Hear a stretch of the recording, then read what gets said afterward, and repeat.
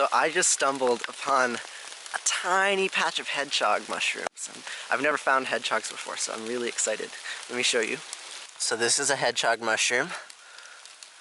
You know it's a hedgehog because of the tiny little hairs underneath. So hedgehogs aren't like boletes. They don't have spongy bottoms, and they're not like agarics. They don't have gills on the bottom. They've got little hedgehog fronds, and that's how you know it's a hedgehog.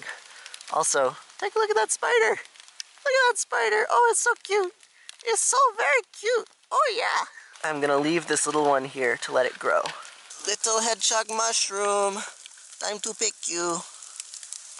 Wow, look at that hedgehog underside. Isn't that beautiful? And here I found some tiny winter chanterelles. Today is a good mushroom day. Winter chanterelles don't look like the normal kind of chanterelles because they're much smaller and thinner, but they still have the same pseudo gills at the base that are attached to the stem, and that's a dead giveaway that it's a chanterelle. Only orange mushrooms with gills like that are chanterelles. Check it out, here's another one.